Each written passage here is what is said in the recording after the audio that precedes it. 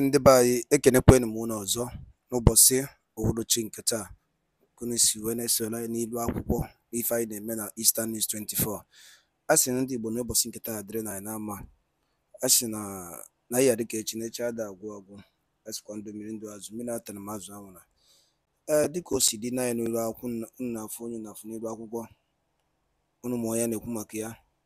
Ewere ife o were ego anyị dị oke mkpa maka ekwere unu nkwa na gị na-etinyere unu update n'ilu akwụkwọ bụ gbasara maka Maazị Nnamdi Kanu, anụ gbasara maka nnwere onwe ndị Igbo na-azọ, anụ gbasara maka ife na-eme n'obodo a. Ọ bụ ife anyị kwere unu na nkwa na gị na-etinyere unu. Ị ga-esi ebe ife anyị ji maka ya wee bịa n'uhuruchi nke tata kabalụ ịdrọpụra your own comment, your own contribution gbasara maka ife iche n'ihe ndị a niile ekwugasị n'ilu akwụkwọ gbasara maka nnwere onwe, and gbasara maka ife na-eme n'obodo a, and also gbasara maka ọdịmma mma ndị Igbo. Ọ gwara nkwa ha m n'ọnụ gị bụ onye ọma na-ege ntị. Ngwa gị na ya bụ ife unu ga-esi unu drọpụra ife unu chere. All right, over to you. Hell in West Africa. Thus, the need for a new military base is said to be in the pipeline, preferably in Nigeria. In March, Niger ordered all U.S. troops to leave the country. Military spokesperson Colonel Amadou Abdramain accused the U.S. of raising objections about the allies that Niger had chosen. Also, the withdrawal of French forces was swiftly demanded by Niger's military government after they took power on July 26, with French President Emmanuel Macron then confirming their departure at the end of September. However, as events unfold, Russian troops have been deployed to an air base in Niger where American soldiers are located. The move comes after Niger's military rulers ordered the U.S. to withdraw troops who had been countering Islamic insurgents in the region. As both foreign countries withdraw their troops, the need to relocate them in or onto a new base seems to be a good option. And with this good option, Nigeria is the center of consideration, thereby generating protests by some northern leaders. Joining us now on the show is Professor Bolaji Akinyemi, Nigeria's former Minister of Foreign Affairs. Good morning, Professor Akinyemi. Always good to see you on the morning show. Welcome. Morning, Prof. Good morning, Ayo. Thank you for having me on your program. And good morning, Dr. Abati. And good morning, Rufai. Well, Prof, before you joined us, we had Professor Jibril Ibrahim addressing the same subject about the U.S. trying to set up displaced military base from Niger at the border with, between Niger and Nigeria. And the question about a letter that was written by Jibo and others is about sovereignty. The Middle Belt Forum has also objected. The CUPP, I think I saw that during newspaper review, has also objected. Now, what's your view on this?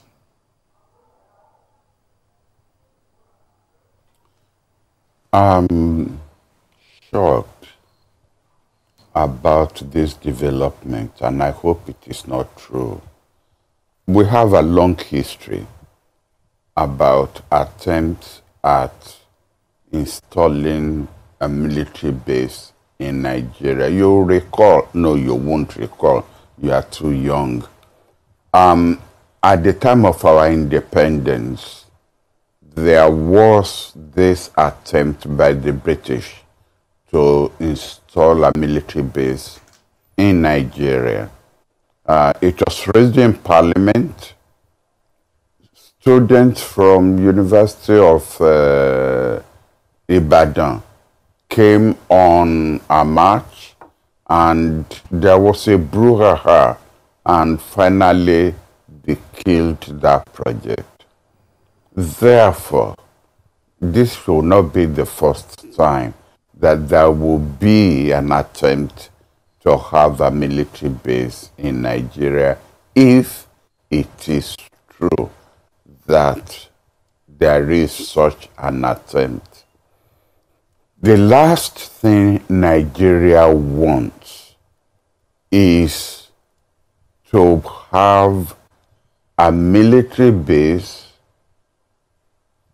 by a superpower in counterpoise to another superpower, because in a way,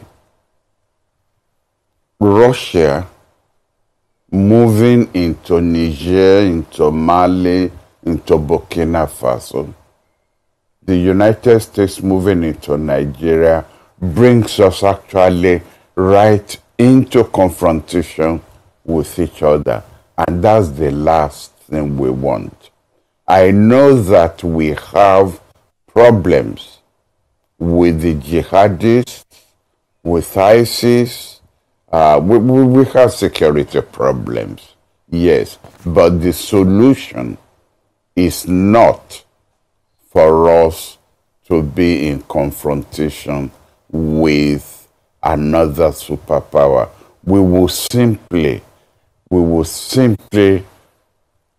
know, we will maximize our problems. Therefore, I hope it is not true. I hope it is not true. All right. You say, thank you so much, Prof, that we will maximize our problems. And I think this also shares some sentiments raised by the leaders who had written in opposition of Nigeria hosting these military bases. Aside from perhaps the conflict with Russia, hosting military bases in all these other countries, what are some of the other challenges? Because some people might say that it would be to the benefit of the country in terms of what we would get in added support against fighting terrorism, shoring up our military bases, support in that area if we're to host France and the United States of America. Would that not be a good enough argument for, even if it might not go well with the Russians in the other countries? No, because if the presence of France and the United States has been beneficial in the Sahel, those countries will not be asking them to leave. Obviously, they have not found it beneficial. That's number one. Number two, all you've done is to bring the jihadists and the ISIS and the ISWAS, to bring them further down towards Nigeria. Really, right now, Mali,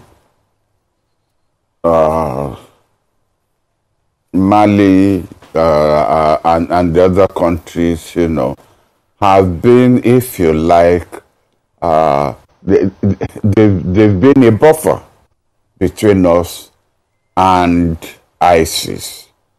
Now that you will be removing the United States and what have you, you've brought them right to the border with Nigeria.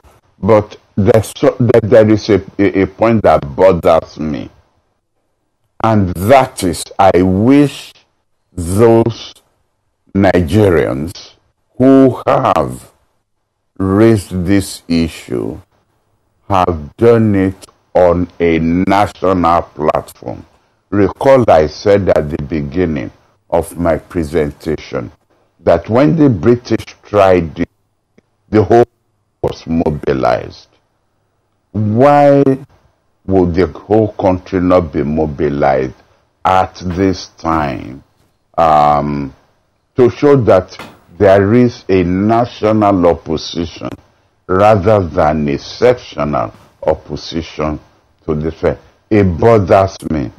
The whole issue about sectionalization that came up when Niger, the issue of Niger, when the coup took place, when it came up, some of us raised an alarm about the sectionalization. And I think it is showing its head, it's rearing its head again. If there's a problem, it's going to be a national problem. It's not going to be a sectional problem. And I know some of the people who have signed these letters. They are my friends. We've been friends for a long time. And what is starting to manifest in their behavior is alarming. Okay, sir. Let's explore that conversation first. Don't they have a right to sign a letter? Because in their own estimation, they are going to be the first hit if anything happens. I mean, you remember how also they raised the brouhaha about the Niger border then when the president was about to go to war, you know, with Niger, before that was stopped and that was not passed by the Senate. So don't they have a right to raise a alarm? Secondly, I'd like to ask, so if you are saying the West shouldn't come in, or she shouldn't have a base in Nigeria, so are we going to leave this region to the Russians that are already having partnership with all this? I don't want to use the word renegade, but let me use the word renegade. Renegade governments like Niger, the Malis of this world and all of that. Are you going to now leave the Russians to have a full swing there to probably set up their own architecture around there because they are chummy with this government?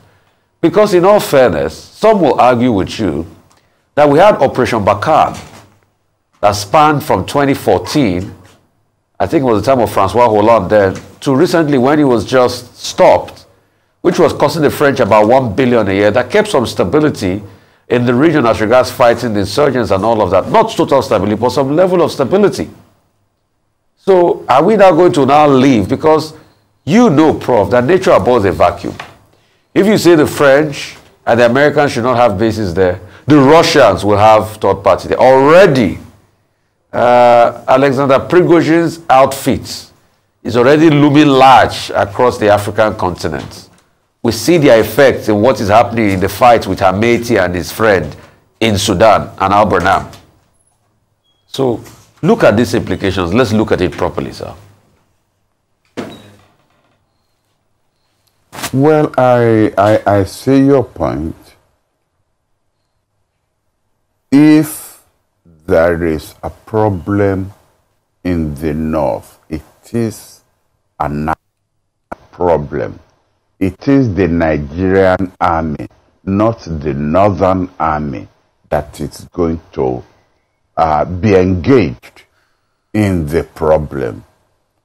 Do not let us sectionalize Nigeria when a problem arises. After all, when we went to Ekomog, did we just send troops from Ogun State? Did we just send troops from Oyo State? No, we sent Nigerian troops. That's the point I am making. I don't want it to spread. It is spreading. This sectionalization is spreading. And really, I think that I think the president actually ought to call a meeting of the Nigerian foreign policy elite. Let him nationalize it. Let him call them to a meeting in the villa. First of all, that will send a signal to Nigerians that, you know, he is talking to the elite. And number two, let him then tap into the brains that are available in this country. Number two, you raised the question about, well, with Wagner already, you know, in the Sahel, what are we going to, I mean, what should Nigeria do in a way that you're asking that question? And my answer would be, for God's sake, Nigeria is a big country. If we cannot, you know, if we not set up our own assets in order to face down Wagner, then there is a problem somewhere. the amount of money that we have spent, this is since the time of, even since the time of General Obasanjo. Remember his face-off with the military of defense, with Malu, letting him know that, the Nigerian armed forces, does not need the Americans to come here. This is not a new problem, This has been going on since 1999. I mean, are we saying that, the Nigerian troops cannot, if properly organized? You see, don't let us export our problems. I know we have problems within the Nigerian armed forces. Let us sort that out. But let's not sort it out by bringing the Americans. You bring in the Americans, you bring them in with their own problems. We shouldn't do that. Okay, Prof, I get your point about national security and all of that. But there used to be in place a presidential foreign policy advisory council. Does that body still exist? Is the Tinubu administration in any way interfacing with that body? Secondly, where's the role of the Nigerian Institute of International Affairs in all of this? Because the NIA is supposed to also be an advisory think tank to the government. And then finally, what other option do you think is available to the United States? Because if they don't stay on the border of Nigeria, they probably will go to another country. Because at the end of the day, America will pursue its own strategic interest.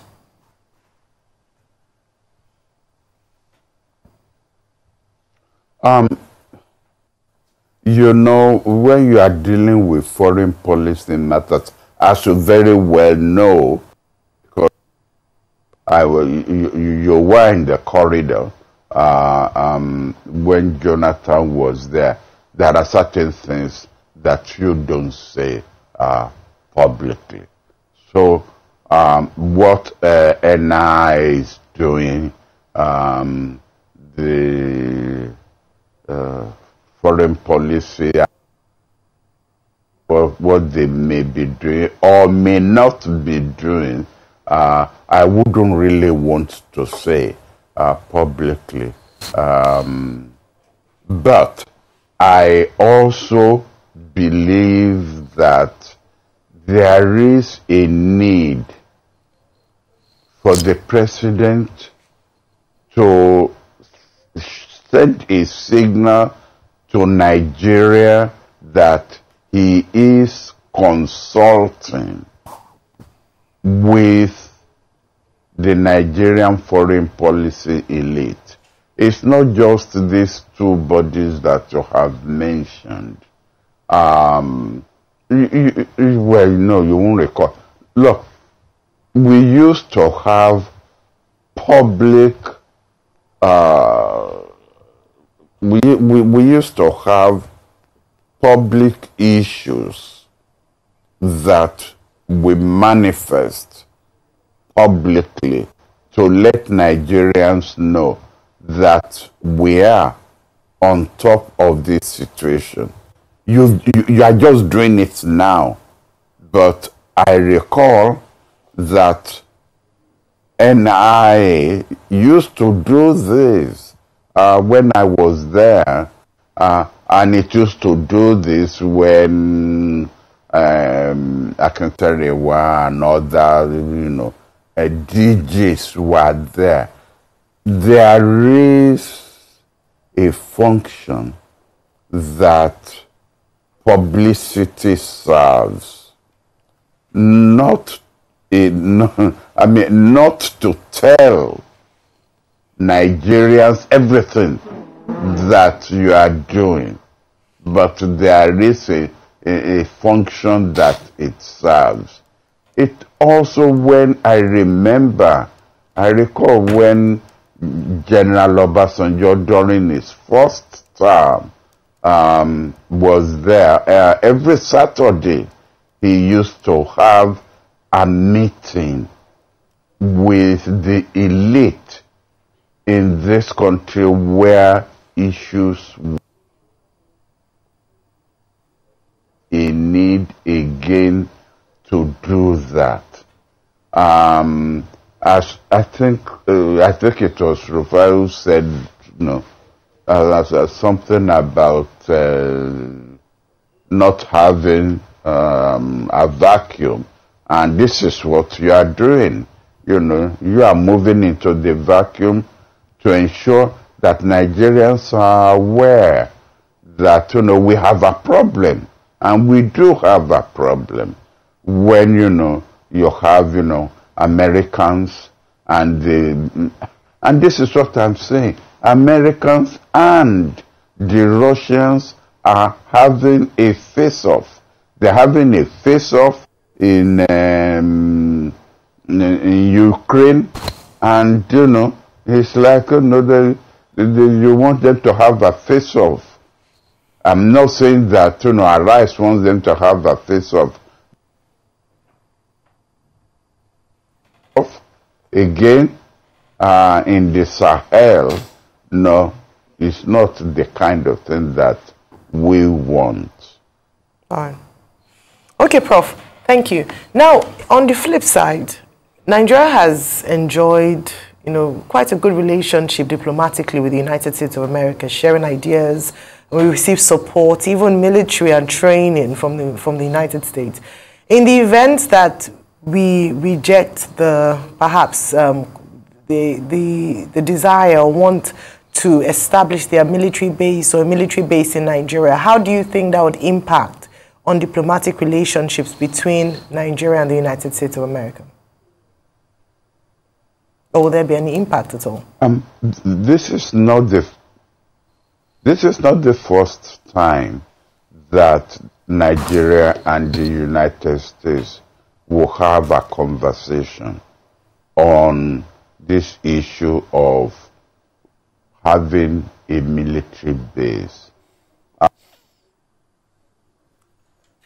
But there was a time when the United States raised this issue of having a West African base for the United States, and several West African countries were consulted, and at the end of the day, Nigeria turned down the proposal. Nigeria was not the only country. Liberia was also consulted, and pressure was brought by other West African countries. It's not really the interest of Nigeria is not the only country that is going to be affected if we decide to have an American base in Nigeria.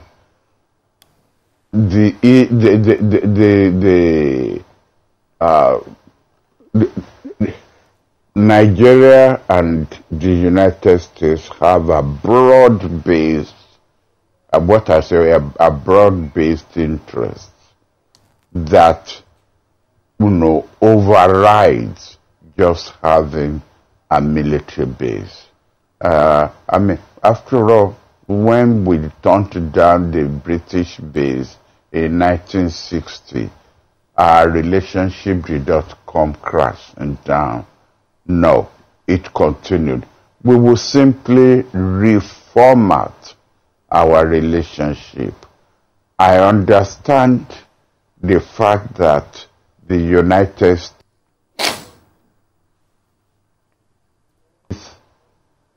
the presence of Wagner in the Sahel, but I just believe that we need, in the interest of Nigeria, we need to format our own relationship, reformat how we will deal with that problem. I'm not sure that bringing in American bases who have their own interests. Their own interest is not just the jihadists. That's not the only interest America has. America has other problems, which may not be coterminous with the Nigerian interest. Okay. I think that is the point. Okay, Prof. I mean, you said a couple of things, but I was taken aback when you were talking about the days of Victor Malo, and I'm like, Prof, let's be realistic. The days of Victor Malo were the days where the army was a lot stronger, not stretched the way it is due to Boko Haram. We had just come out of the hills of Ekpa, where we did considerably well. We pumped a lot of money. Nigeria had the cash to be able to pump into Armory then. It was still a lot better. But in the last over 10 years, this same army has been stretched. What I will have said will be a plausible solution to this debacle, because like I said before, nature abhors a vacuum. And the French that we're talking about already have a base in Côte d'Ivoire, in Port-Boué, in Côte d'Ivoire. They have a base in Gabon. They have a base in Senegal. So they have already outflanked us on this coast. But on that territory where the Itato had Operation Bakan, which they have left now, and the Americans who want to come in, is what they want to secure. Probably what we should have done is if we can put monies into a force like an ECOMOG stabilization force, where we can put across our own flanks and put as a base there. But Prof, you and I know Nigeria does not have the money for that kind of capacity. I mean, the good old days of the Abachas of this world where we could pump money to ECOMOG is long gone. So what will now be the solution? I think it's something people in your industry, in foreign affairs, should be able to think through and crack. And we've not even heard debates. I would like to hear debates from the likes of Mr. Tuga, the foreign affairs minister, and the NIA as regards this, because we need to solve this problem. Nature abhors a vacuum. Wagner will not make an official announcement that they're setting up a base there. It will just happen. And they will have intelligence there, and they will operate along that area. So it's a problem we need to solve. But does Nigeria have the capacity for like that stabilization force of that ECOMOG capacity to be able to stabilize and protect the Sahel? Do we have it? That would have been a solution, but I don't think we have that capacity. Even G5, we are not part of G5 Sahel. Well, the fact is, let us stop stealing money. Let us stop